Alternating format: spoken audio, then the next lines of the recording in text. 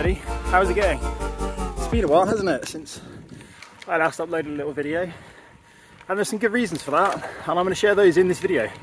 But before you watch the rest of this, I would love for you to check out the Trans-Pyrenees video that I made for work along with Micah.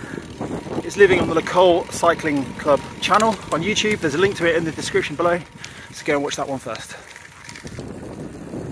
I've made a series of mistakes this year, mistakes which I know to avoid, but mistakes which have consequences. I'm going to show you exactly what that is now. It's quite a long story, so here we go.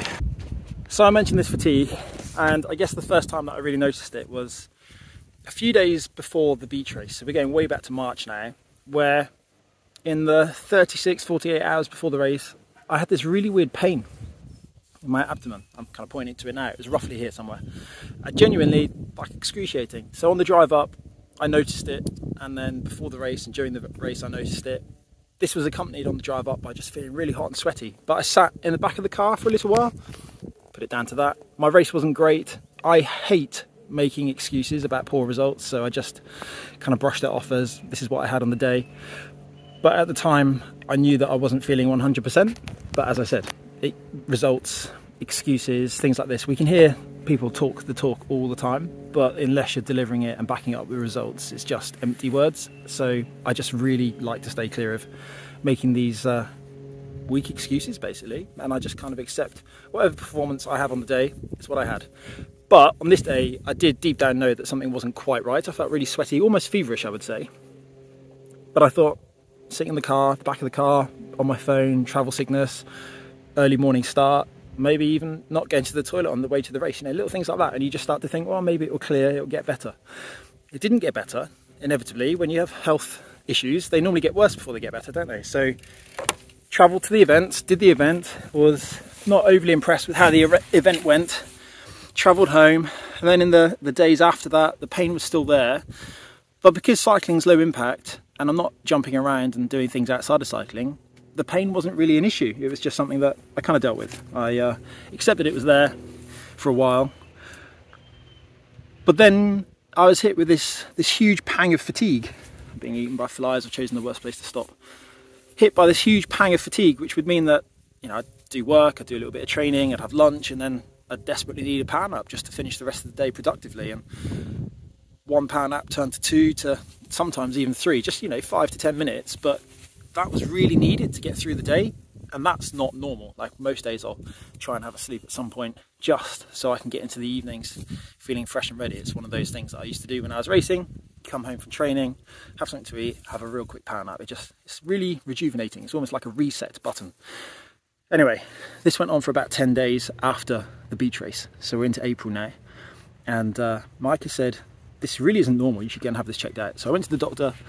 It was I had to convince them that I needed to have an appointment quickly rather than a phone conversation or an appointment in a couple of weeks' time, and they took it seriously. They were really good, actually. Felt around my abdomen, which was excruciatingly painful when the doctor's prodding you in the part of your belly that hurts, and had some blood tests and stool samples, and a couple of weeks passed, tested for celiac disease, which my mum has.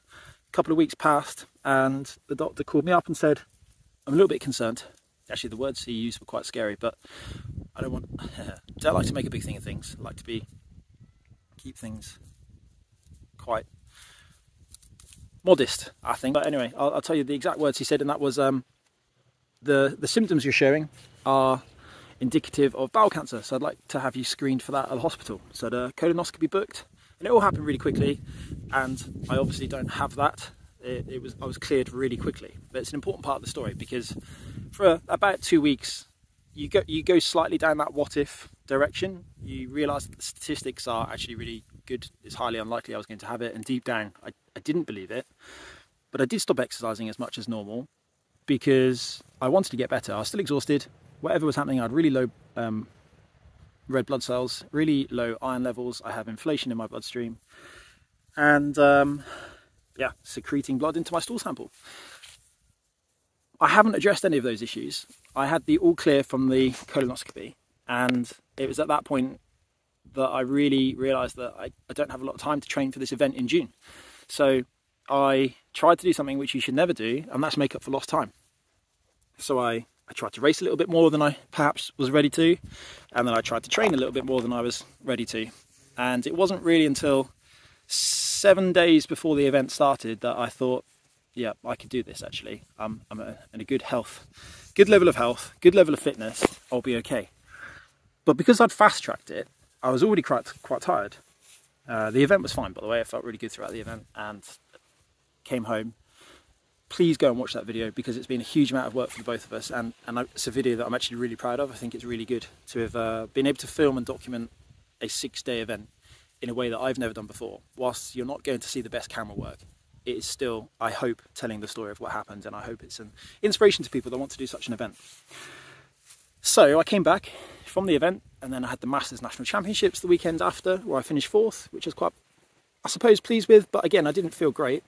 The weekend after that, I did a mountain bike race. Again, similar story. I managed to crash on one of the first corners after 7 minutes.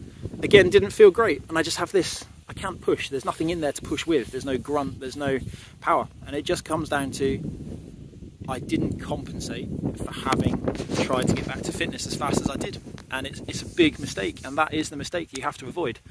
You can absolutely fast track things, but it's temporary. You can get fit quickly, but it's not going to last. And that's it. You increase your fatigue levels, and you need to come back down from those fatigue levels. And ultimately, I pushed it a little bit too far, and then I've spent the last 3 or 4 weeks just absolutely exhausted, which is why I haven't made any videos and why my social media looks really poor, because I've just drained. I'm actually going on holiday soon. It's our first real ever family holiday, so we're quite looking forward to that. And that will be a good chance to recharge. And there's some really cool things actually that I want to show you whilst we're away. So we're going to do that as well. Don't fast track your recovery because you're going to pay for it at some point. What I should have done is just built up slowly, gone to the event with less fitness than I might have liked, and then I could have continued on the back of that event building my fitness throughout July, rather than having to compensate throughout the month of July to get better. I'd love to know your thoughts on the look-hole video that we've made. It's again something which, the more views it gets, hopefully the more justification there is for being allowed to do things like that in the future. It's something that I really, really enjoy doing. It's a little bit different to things I've done before, but perhaps it's a gateway to doing more things like that, because I really believe that world of cycling is a world of cycling that's accessible to most of us. I think many of us, including myself, as I go further down the retirement path, it's harder to reach race fitness. There are too many other things in a week that need to happen, so it's not always that easy to be absolutely race fit when I want to be. But you don't need to be race fit to go in and do an ultra endurance event. It's predominantly mindset. As long as your body is in reasonable shape, most of it is in the mind, and I think it's really interesting and something which I really would like to do more of, and I'm really surprised to find myself saying that because I didn't think I ever would. I always thought that I enjoyed riding a bike for around 90 minutes to 3 hours. That was my sweet spot, but it's really opened my eyes to the fact that if you just pedal all day, you get from A to B, it's actually really enjoyable. There'll be a video on this coming out as well soon because it's quite special. This is very similar to the yellow bike, the Lapierre Pulsium that I rode last year. It's had some updates and I'm really enjoying riding it. You'll notice again it has the off-road tyres. That's the bike that I'm going to take to the Gravel Champs in September. Please follow my advice. I hope you found it interesting, insightful, and hopefully you don't make the same mistake I did. If you're going to try and get back to fitness, remember to remind yourself at some point you'll need to compensate for it. Thank you for listening to me waffle. I find making these videos, it's a real hobby if I'm honest. But as much as that, I just hope that at some point there's information in there that's relatable to at least one person, and therefore somebody can learn and benefit from it as well. And it's almost as if I was to live my life again and I was to watch back through these videos at some point, I might pick up on some of the things that I'm saying and realise that I can avoid these mistakes just by listening to myself. Obviously that's not going to happen, but it's that train of thought that lives in these videos. I'm going to ride home now, try and make my way out of this field. It's the only place that I've managed to get out of the wind today. But thank you for listening, thank you for watching, and I'll see you again very soon.